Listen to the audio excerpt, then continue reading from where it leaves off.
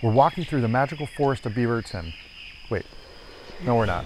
We're just in Beaverton, Oregon. We're gonna get into 5 pros and 5 cons of what it's like to live here in Beaverton, Oregon. Let's get into it. I'm Aaron Cullen, a local real estate agent here in Portland, Oregon. And this is Brianna Cullen, and we're here in Beaverton, Oregon today. We're taking you through the 5 pros and cons of living in Beaverton, Oregon. Now, if you're thinking of moving to Portland, chances are you've probably heard of Beaverton. Now, we're gonna get into all those reasons and cover that, but just to give you a quick overview, Beaverton is just to the west of Portland, and that close proximity is one of the main attractions, and having a huge company like Nike world headquartered right here. All right, should we get into it? Which brings me to our first pro, jobs.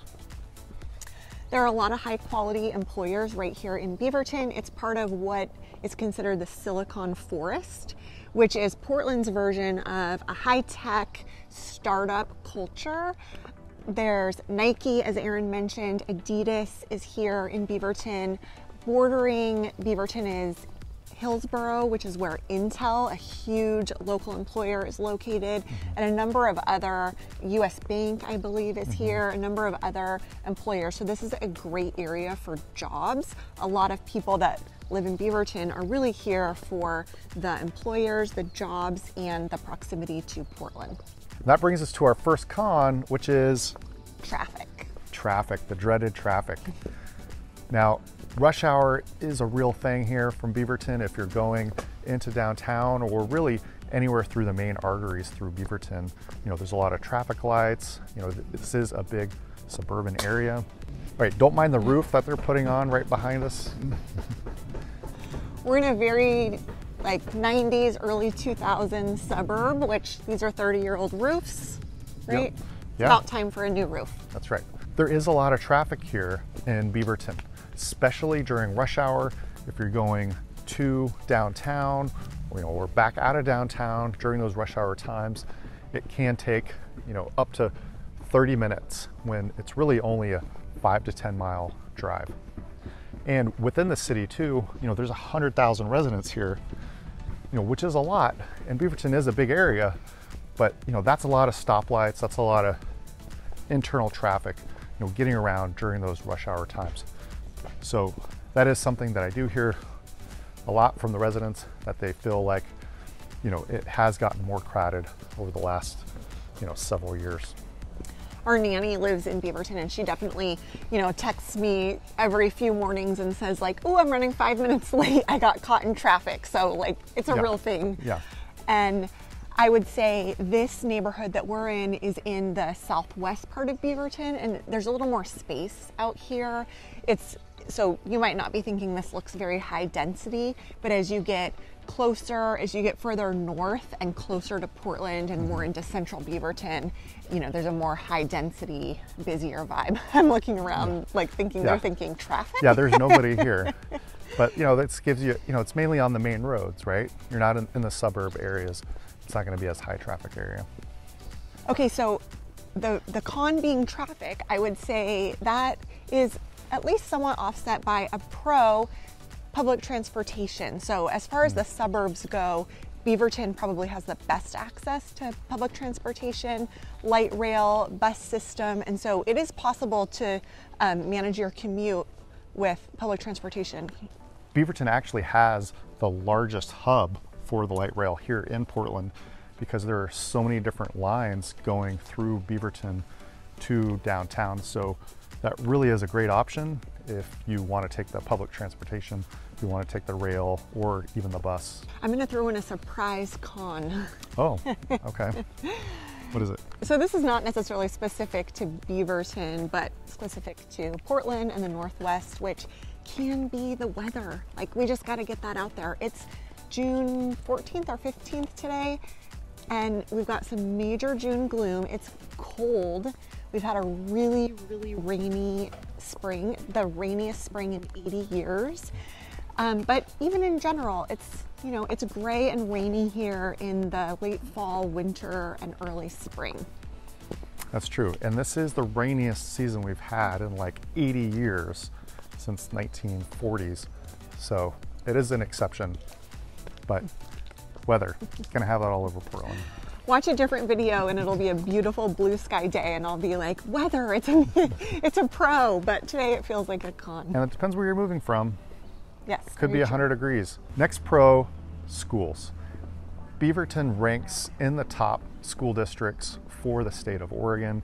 They have great schools. It's in the top 93% of schools for Oregon. Beaverton itself has a couple of really great top-rated high schools. I think it has the top-rated high school in the state for STEM. It's a magnet school, which makes a lot of sense, again, going back to all of the tech employers and really just the emphasis and investment on technology in this area. Yeah, Beaverton to me just has a very, you know, if you have a tech job, you know, you very well could live in Beaverton. So again, having all those great schools in this area is one of the reasons this is a family-friendly area. You can just tell by the neighborhood that we're walking through. Yeah. There's definitely a family vibe here. It's cul-de-sacs, it's safe. I think, you know, people feel good like letting their kids out, riding their bikes in Beaverton. It's also has a lot of proximity to family-friendly things. So on the north side of Beaverton, you're close to the zoo and the Japanese botanical gardens. So, you know, creating that like family lifestyle here. Yeah, and that's a pro topic. It's close to a lot of city amenities. All those that Bride just mentioned, plus the location is really close to, you got the ocean, you know, an hour and a half to the west. You've got the mountains, you know, an hour and a half to the east. You know, you've got the Columbia River, you know, less than an hour away. And all kinds of berry picking, all those kinds of things are really close to here. Plus Beaverton also has a ton of parks, neighborhood parks all throughout the different neighborhoods, you know, where all the kids go to. Plus they have a great aquatic center, a great athletic club, I mean, movie theaters. I mean, there's a lot of great little shopping areas in Beaverton, but one of the cons, there's not a big centralized like main street with tons of shopping, a place that you would just go and walk for blocks of shopping. For that, you got to go to downtown Portland, to the Pearl District or Nob Hill area. Yeah, there is an old town, but it's not like a hub of activity. It's not a gentrified downtown area with like shops, restaurants where people are really congregating. Yeah, so that definitely is one of the cons, but you know what? I mean, you're in a suburb area, so it's not really to be expected because you have all those amenities really close by in downtown Portland. That's only 5 to 10 miles away. So let me ask you, honey, I think there's a real mix of neighborhoods and houses in Beaverton, but in general, what kind of home price are we looking at? Yeah, so like in the neighborhood we're in right now in Southwest Beaverton, most of these homes were built in 2000 and up, and these homes are around 700s to 600s and up, you know, depending on the size and all that. You know, if you want a 1-story, it's more in the 600s. 2-story in the 700s on up.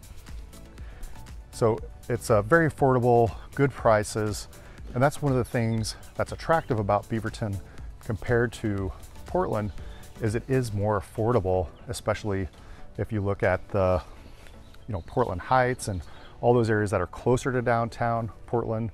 If you want to be in one of those neighborhoods in Portland, they can be a lot more expensive. And here you can get a little bit bigger yard, a little bit newer house, and for less money.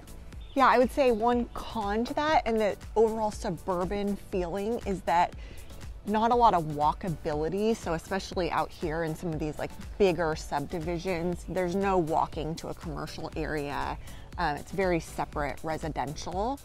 And compared to those more expensive neighborhoods in Portland, it doesn't have like some of that old charm that some of the older city neighborhoods in Portland have, with like really beautiful architecture, older craftsman style homes, just a more stylized feeling. This is much more, to me, like Americana suburban area. That's right. And if that's what you're looking for, Beaverton could be a great option, especially Southwest Beaverton. I really like this area. And one of the other pros that we're going to get into is one of the newer shopping center areas, Progress Ridge. That shopping area is really cool. They've got a bowling alley with tons of TVs for watching sports. They've got a movie theater. They've got lots of great restaurants. A French bakery, La Provence, brewery. And they've got a reservoir right there that they stock with fish for fishing. So that's a great area, and you could live in one of the neighborhoods right around there. We're only about a 5-minute car ride from there right now in this neighborhood. One of the cons to the housing in Beaverton is there are a lot of older homes as well. And I'm talking 1960s era, 70s era, 80s era, 90s. Most of the housing stock kind of starts, from the 60s on up in Beaverton. There's not a ton of brand new building right now, except for in that southwest part where we're at right now. And we'll take you by some of that area that they're building there. And they're actually building hundreds of new homes. Right there on the edge of Beaverton. So if you are wanting new construction, they are building new homes in that little area right there. But most of Beaverton is already built out. And just a little insight on the pricing of the homes, they start really those 1960s ranch style homes that are like 3.1s or 3.2s. They kind of start at around the high 400s into the 500s. And most of the housing stock in general in Beaverton, your average is probably going to be around the 600,000 mark. But you can get a house in the 500s, but most of it's going to be kind of in that 600,000 range. So that's really right on the median for the Portland Metro, right? Beaverton's kind of like average. Absolutely. Yeah, the median for the Portland Metro right now is about 570. So it definitely falls in line right there. I think one other con to mention is there's not really any nightlife here. So this is a suburb. It's a, family community. If you want to be out having a drink or at a hip restaurant late into the evening, you really need to go down into Portland. Yeah, and that just goes with Portland suburbs in general. There's not a lot of nightlife in the suburbs here, and probably in most of America, in the places that we've lived. So you gotta go to Portland, and that's one of the cool things though about living in Beaverton. Downtown is very, very close to Beaverton. A lot of the other suburbs, if you go to Hillsborough, you're gonna be even further out, a little bit further drive. So it makes it a little bit less desirable to maybe drive into Portland, for the night to go to a bar or just to get some dinner. Yeah. So I think that's one of the really attractive things about Beaverton is its close proximity to downtown and so many other different things that you don't have to have that nightlife here. But if you're moving to Beaverton for the nightlife, that's a con. Think again. Don't do it. When you really take those pros and cons on the balance and you think about the great employers, the great schools, the housing prices, the proximity to Portland, the location being on the west side with all the greenery, the parks, being that much closer to the beach over here on the west side, I can see why, Beaverton really does have a lot to offer. Yeah, no, it really does. I mean, look at these views right here. I mean, it's very hilly, it's very green. There's lots of evergreen trees here. I mean, it's really beautiful city. It's safe. It's quiet. Beaverton's way high on my list of favorite suburbs to live in for Portland. Definitely in the top 5. Absolutely. I think if you're interested in Portland and curious about Beaverton, it's definitely worth coming out for a visit and reach out to Aaron. He's happy to show you around and then also talk about what other suburbs might rank up there. If you're thinking about Beaverton, what other areas you might also want to take a look at that have some of the same attributes. If you're thinking about moving to Beaverton, Oregon, go ahead and give me a call or shoot me an email. I'd be happy to talk about it with you. All right, see you on the next one.